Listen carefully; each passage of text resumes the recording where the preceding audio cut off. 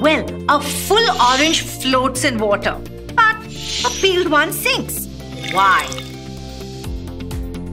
The orange peel actually serves like a life jacket. Hear me out. The peel of the orange is porous on the inside and traps a lot of air. This adds volume to the orange and it becomes less dense. So, it floats. That's how life jackets keep people afloat too. But when we remove the peel, this extra volume is gone and the orange is denser than before. And so, it slowly sinks to the bottom. Hey, can you name the force that causes less dense objects to float? Comment below.